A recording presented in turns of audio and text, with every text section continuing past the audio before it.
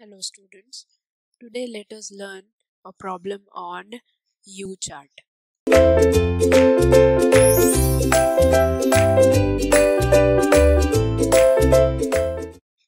So here they have given a table with number of leaks in 10 lot radiators of 100 each. So the number of lots they have given, that is 10. So M is equals to 10 and they have given N value, that is the sample size N is equals to 100. So they are asking us now to compute the process average and trial control limit for U and to draw the control chart and to give our conclusion from the control chart, and if there are any recommended values or process average and control limit, we have to suggest those values for future. So now first of all, solution. Lot size N is 100, which is constant. First of all, they are asking us to compute the process average, for which we have to find the fraction defective. So in this point, the first one is computation of fraction defect U for each lot. So we have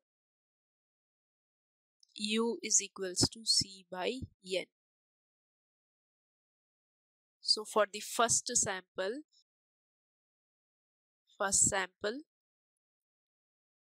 U1 is equals to C1 by N1, that is 15 by N1 is 100, which is constant for all the samples, all the lots, 0.15. U2 is equals to C2 by N2, that is 17 divided by 100, that is 0.17. U3 is equals to, so here it is 12 divided by 100, that is 0.12. So for all the 10 defectives, we will write the fraction defective U. So 0.15, 0.17, 0.12, 0.16, 0.14,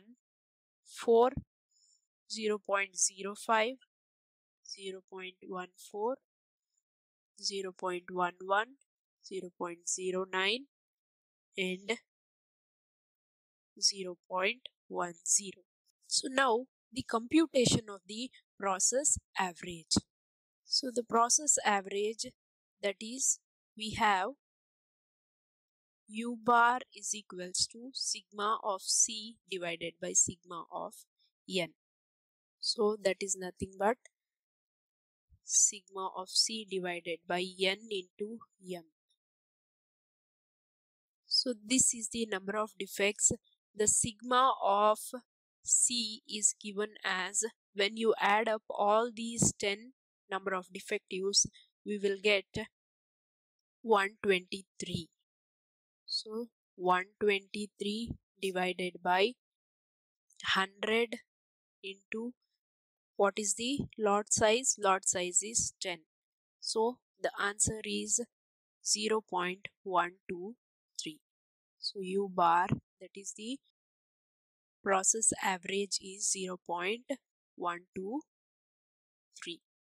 Now the calculation of the control limits. We have control limit for U is equals to U bar plus or minus 3 into root of U bar by N. So for the upper control limit of U, we have U bar is U bar plus 3 into root of U bar by N. So we can write it as 0.123 plus 3 into root of 0.123 divided by 100. So the value of upper control limit is 0.123 plus 0.105. So it will give us 0.228. Now for the lower control limit of u, we have u bar minus 3 into root of u bar divided by n. So we can write 0.123 minus 3 into root of 0.123 divided by 100. So that is 0.123 minus 0.105. So we will get a value of 0.018. So the lower control limit for U chart is 0.108.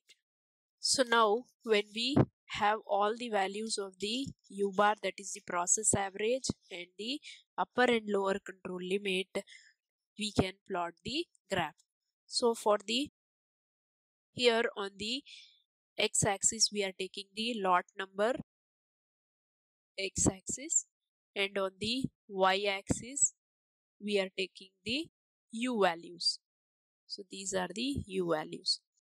So when we plot the graph for the first lot, we find that the u value is, or fraction defective value is 0.15. So I have marked it here, the fraction defective values which we have found with the help of calculation. Now for the second one, it is 0.17, which is somewhere here. Now for the third one, it is 0.12, which is here. This is 0.12. For the fourth value, it is 0.16. And for fifth one, it is 0.14. For sixth, it is 0.05, which is here. For the seventh one, it is 0.14. So it is marked here. For the eighth lot, it is 0.11, which is here. For the ninth, it is 0.09. And for the 10th, it is 0.10, which is marked here. So after we have finished the marking, now let me mark the upper control limit value, which is 0.228. So let us consider it as 0.22. So which is marked here. So upper control limit is 0.22. Now we can see the lower control limit is 0.18. So which will lie somewhere. So the lower control limit is 0.018. So we can see that all the values of u are lying within the upper control limit and the lower control limit, and that is why this process is under statistical control, and the process average and the control limit values which are recommended for future are these values itself, so they will not change. So we conclude